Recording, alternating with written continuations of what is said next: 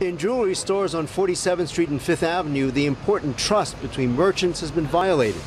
This 10-ounce gold bar costing nearly $18,000 turns out to be a counterfeit, worth just about $3,600.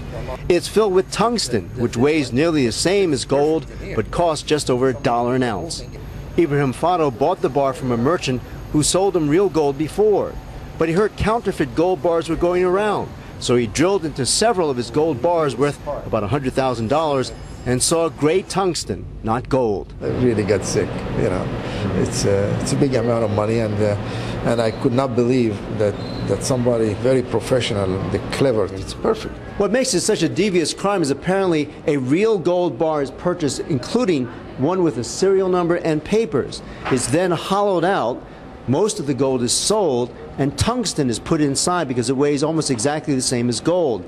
And then the gold bar is rebuilt, so you can't tell, no scratches. That's a pretty sophisticated operation. MTB, the Swiss manufacturer of the gold bars, says customers should only buy from a reputable merchant.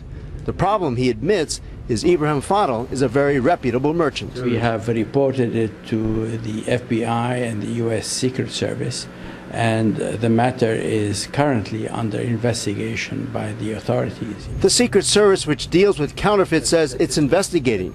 In March, gold bars filled with tungsten showed up in England. With New York now hit, it may mean an international ring's involved. T.Y. Chang, Fox 5.